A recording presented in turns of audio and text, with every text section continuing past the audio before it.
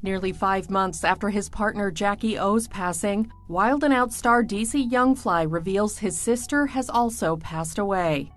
He tells followers on Instagram, "In a matter of a year, I lost 3 people, my cousin on last August, my girl in May, and my sister a couple days ago." The 31-year-old does not disclose further details of his sister's death. Despite such tragedy in his life, DC Youngfly also shares a message of hope, saying, "You just gotta stick through the mission, knowing that God got you, and He will grant you the strength. Remember, He parted the Red Sea, not make it disappear." He adds, "The problems are still there. He just allowed you to get through it.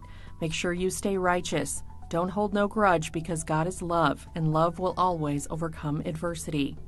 DC Youngfly's partner Jacky O, with whom he shares 3 kids, was found unresponsive at a hotel in Miami, Florida in late May. She later passed away.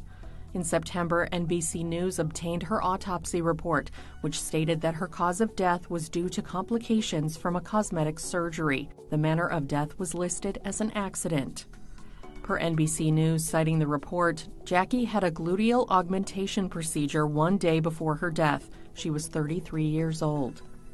DC Youngfly spoke out after her sudden passing, noting that his faith is serving as his strongest pillar.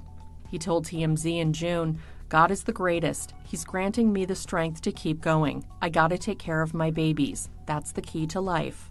In late August, the comedian paid tribute to Jacky O, sharing a glimpse of a tattoo he got in her honor. He said on Instagram, "My angel, my baby, my wife, the queen of my children. I wish there was a reset button. It may be a lot of things we don't want to do, but we are forced to do. We must continue on with the mission."